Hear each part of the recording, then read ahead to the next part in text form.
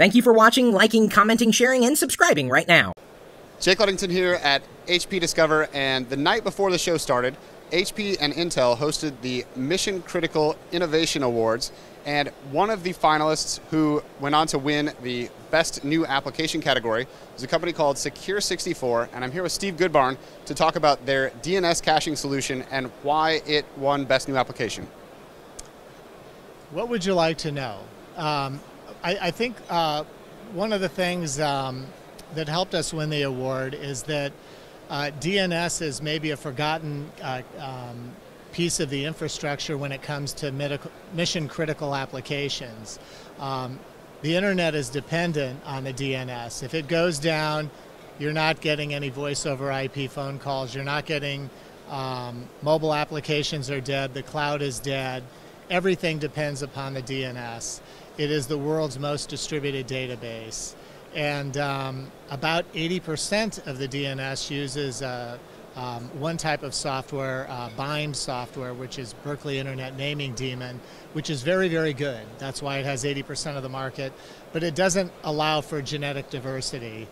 And there are vulnerabilities. There was a vulnerability a couple of weeks ago, the week before Thanksgiving, that required some extensive patching among the major carriers. Not something you want to do on the eve of Black Friday and Cyber Monday. So we provide an alternative, and we built it upon HP's mission critical servers, which have some unique features that aren't found in x86 or RISC servers out there. Yeah, so we were talking about, and all of the mission critical awards were around the Itanium architecture that is unique to HP and Intel. And what is it about that particular infrastructure that is more secure than anything else? Going back, I'll give you a little history. My co-founder is a guy named Bill Worley, who was was the lead developer at HP of PA RISC. He was chief scientist at HP, and he also worked on the PA Wideword, which became Itanium. Itanium from the get-go was architected for security and performance. It has parallelism, it has protection IDs and compartmentalized memory that allow you to store a secret in memory. And no other architecture has these features. So it allows us to really lock up our entire code base is encrypted. And we can do that while still giving very, very fast performance. And we have our own I/O stack, and we built in denial of service mitigation into that stack, and we can do that at very low to almost no latency. So there's no performance hit, but you get the protection. So DNS, it stands right out at the front of the web. It's exposed to all the bad guys. You try to put a lot of firewalls and things in front of it, it's going to slow down performance. The big carriers can't do that. So we don't need any types of antivirus or firewall protections. We can be on the edge, and we can store secrets like crypto. We do all of our crypto in software. We don't need any add-on devices for that. What is it about your particular implementation of DNS that is different than bind? I mean, obviously the security features, but I mean, like, what else about it makes it unique? Well, it's very high performance. Utilizing Itanium, we have a performance advantage over bind, and we also have a capacity advantage. One of the things that can happen with DNS is you can suffer a denial of service attack. And so the carriers typically run their DNS servers under very low loads so that you have burstable capacity. We can allow you to run closer to the red line. And we can handle that because of our DDoS mitigation. We can handle that traffic load. So you can do it on fewer servers than you would otherwise need. Most people don't. Carriers tend to be very cautious, so we haven't seen people actually reduce the number of servers, but it just gives them greater capacity in the face of attacks or just, flash crowds, volumes of traffic that hit. Now, what kind of companies really benefit from using this? I mean, should everybody be switching to a secure DNS, or is that sort of, it just depends on the use case? I think everybody should switch to a DNS. Right now, our markets are primarily the tier 1 carriers, the very large telecom companies. They have 5 nines of reliability. They have customers with service level agreements. They always have to be on. They always have to be answered. Cloud computing depends on these carriers. Mobile applications are dependent on them. So really everything. It's kind of a, it is a database that is mission critical to everything connected to the internet, everything mobile, and everything in the cloud. So that market, the people who maintain the internet, are very keen to have the types of features that we have.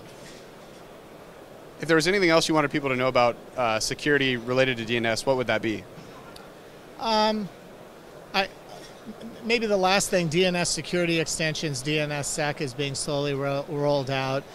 We built the initial automated system for DNSSEC under a contract with the U.S. Department of Homeland Security.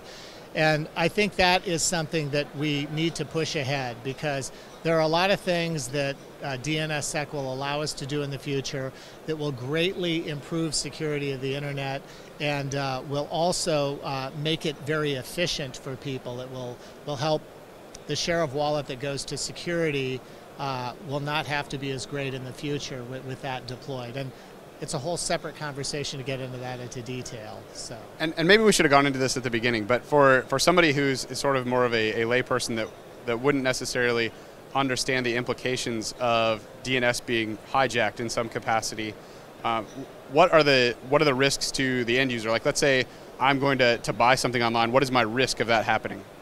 Well, the risk would be if you are going online and you don't have DNSSEC, or you use a provider whose DNS has been what's called cache poisoned, you could be going online to purchase something from a merchant, and the worst situation would be you are proxied to another server. It's called a man-in-the-middle attack, and they gather all of your buy credentials, your credit card, PayPal information. So they have all the information they need in order to use your credit card for bogus transactions.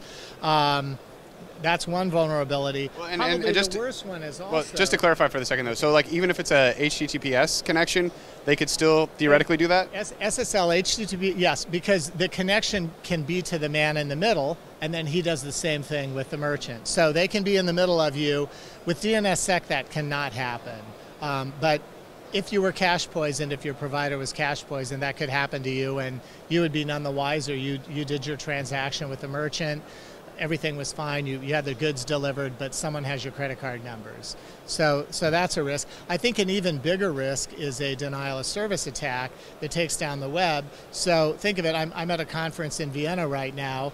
What if all of my flight information was on my phone and I couldn't get access to that information? The internet was down. My mobile provider was down because of a denial of service attack. That's really a disaster for people. For merchants, for online merchants this time of the year, the volume of e-commerce that would be, from just an hour-long disruption can be significant. I mean, it can make or break a retailer.